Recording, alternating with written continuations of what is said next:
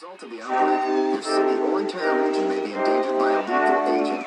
If conditions at your location make this a possibility, you need to consider staying in place until the threat has subsided or blown over.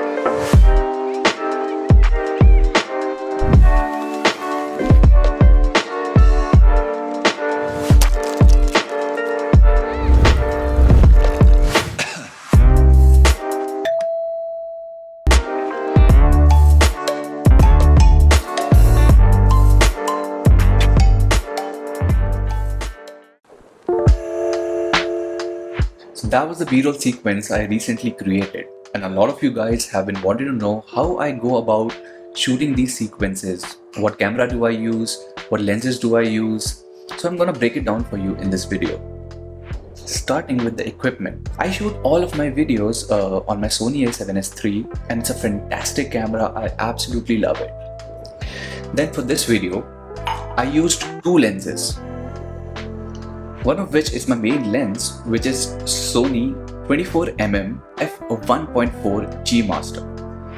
This is my absolutely favorite lens for B-roll sequences, and I can't stress enough how good this lens is.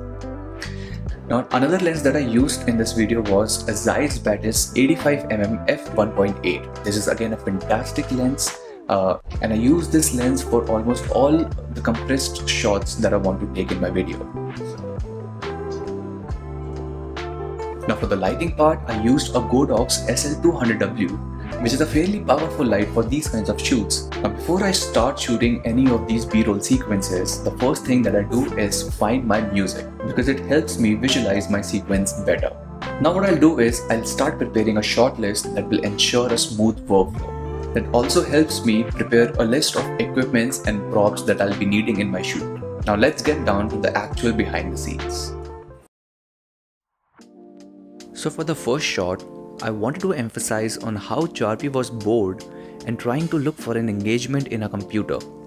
So I decided to take a push forward camera movement, keeping my hands as stable as possible.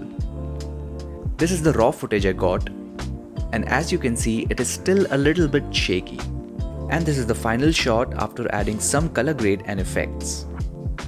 Moving forward, I wanted to take an over-the-shoulder shot showing Charpy reading about a donut recipe, for which I used my Zeiss Batis 85mm to really draw viewers' attention onto the laptop screen.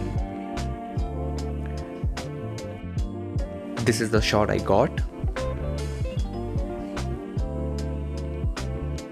And here's the final shot. Now for the next shot, I switched back to my 24mm G Master lens. This shot was kinda tricky, where the first seamless transition of this sequence is supposed to happen. In this shot, Charpy is supposed to look ready to make the donut. She shuts her laptop close, takes it behind her from one side, and takes out a mixing bowl to start the process. After the first half of this transition, I tried my best to keep everything still and replaced the laptop with the mixing bowl in her hand.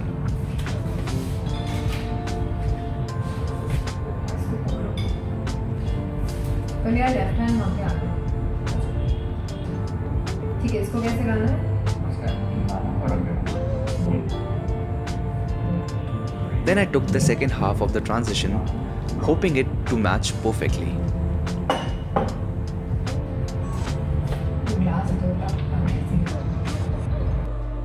This is the first shot with the laptop,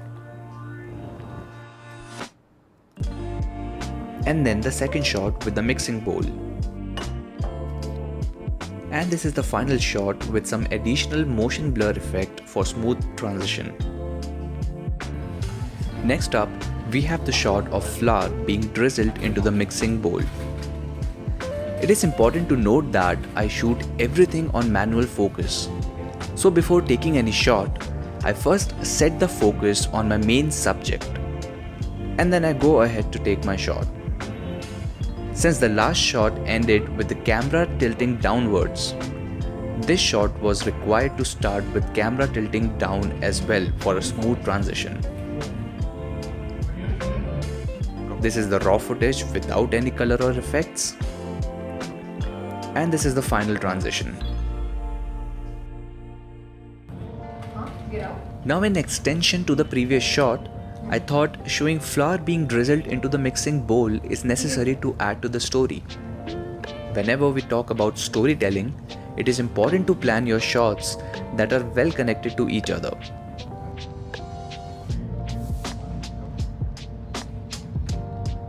So we took a couple of tries as I wanted just about right amount of flour falling into the bowl, with camera tilting upward towards the end of the shot.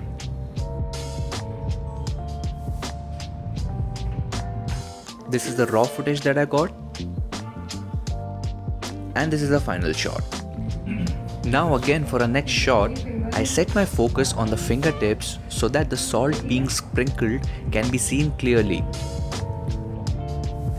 Now it is usually very difficult to keep the subject in focus when you are dealing with an aperture as fast as f1.4, but I somehow managed to get a decent looking shot. I also added some keyframing for a better looking transition. Moving on, we now have a shot where sugar is to be added to the mix. So trying my best to keep the fingers in focus, I followed Charvi's hand, picking up the sugar, coming back over to the mixing bowl and dropped some sugar into it from her palms, ending the shot with the camera tilting downwards again. This was again a difficult shot to keep in focus, and I thought I could have done better than this one, to be honest. But anyway, this is the final shot after adding some effects. Moving on to the shot we were excited about the most, breaking the egg. This was, I think, the most difficult shot to nail in this entire sequence, mostly because not everything is in your control, such as breaking the egg in itself. It was also important that the yolk fell inside the container, for which Charvi had the idea of hitting the egg on the inside of the rim of the bowl. After a couple of tries, the egg finally broke and I got a fairly decent looking shot. हुआ? और क्या amazing फूटा ये वाला अंडा अंदर बाहर सब जगह.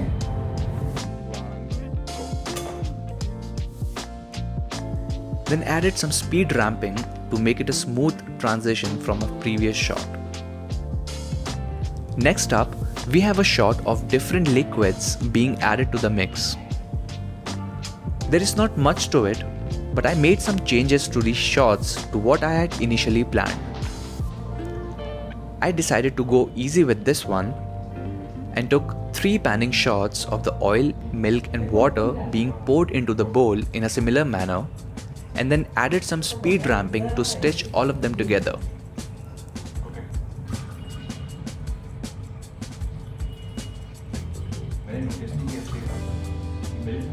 This is the final shot. Now for our next shot, I wanted to show the mix was kind of ruined, so she had to order donuts because they can't be made anymore. So again, for this shot, I set my focus on the subject and then slowly panned the camera from a defocused position to the subject in focus to make it look cinematic.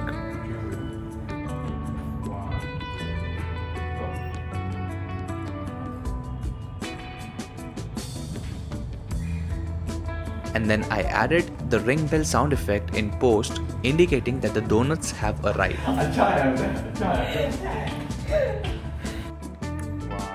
This is the raw footage without any color or effects.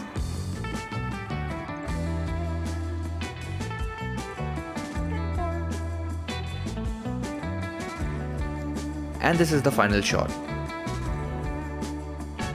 Moving on to the last shot of the sequence. This is a very similar shot to the previous one.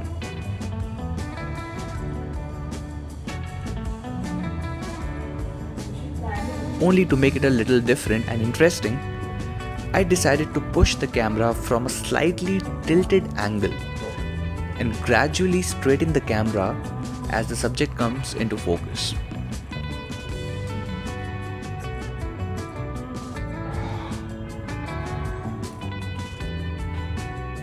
This is the raw footage,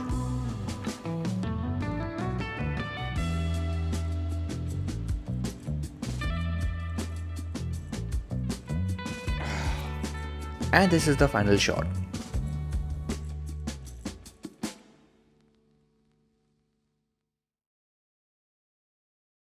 As a result of the outbreak, your city or entire region may be endangered by a lethal agent. If conditions at your location make this a possibility, you need to consider staying in place until the threat has subsided or blown over.